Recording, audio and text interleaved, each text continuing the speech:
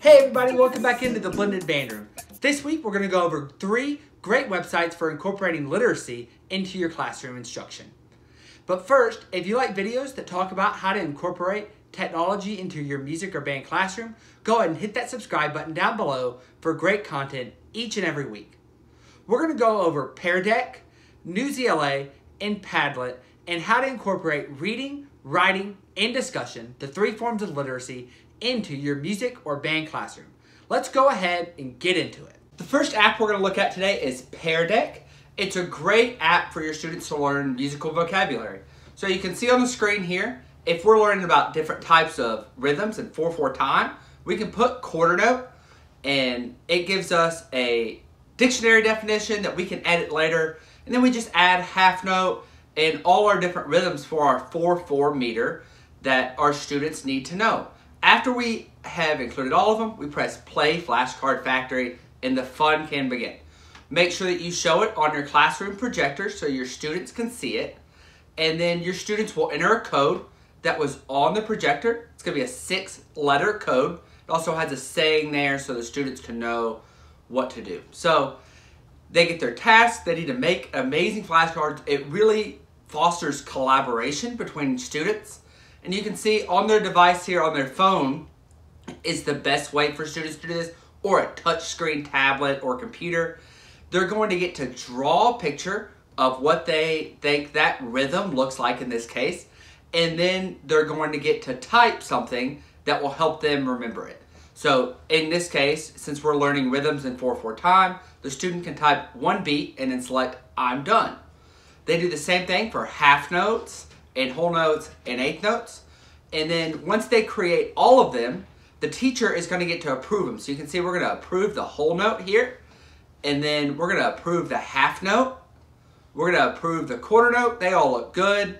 And then on this eighth note, they drew 2 of them instead of 1.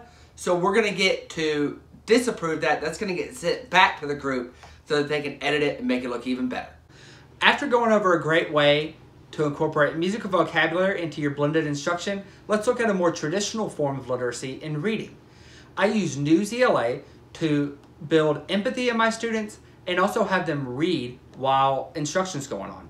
So I might be teaching all the percussionists while my wind players are doing their Newsela, and then we'll switch, kind of like we talked about in my Ed Puzzle video. But also a great way is when you have a sub. This can be something you can print out and give to your students, and they can complete that. There's a writing prompt and a 4-question quiz for each article that comes with Newsela that you can print or have the students complete on their device. You can also change the Lexile level all the way up for this article to 12th grade and all the way down to 3rd grade.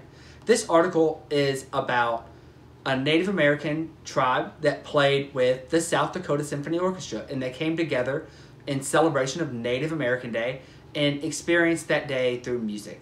It's a great way to show students that music can affect people in different ways and build that empathy if your students might not know about another culture.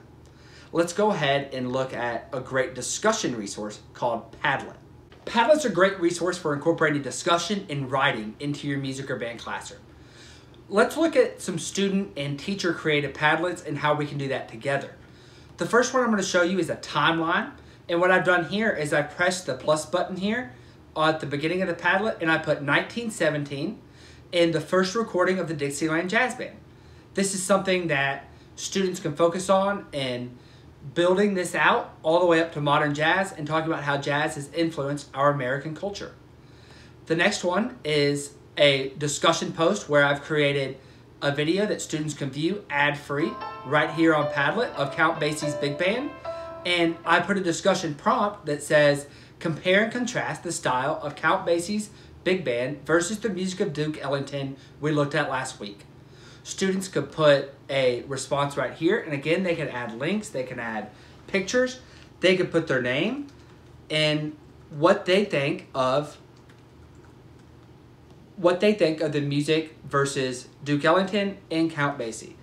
And they can write, and it can be as long as you want, or as short as you want, but you can get that discussion started in your classroom today. I'm going to wrap up today's video by saying don't ever force these strategies into your classroom. If you're being asked by administrators to incorporate literacy, know that you're already doing it. Don't take these as the be-all end-all to have to force into your classroom. Be authentic in your assessment. Know that you're already incorporating literacy through reading music and decoding information.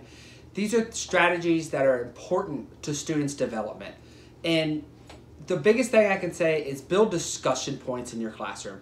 Padlet can be a great way to do that for remote learners or online, but make sure that you're discussing, make sure that you're teaching students that vocabulary.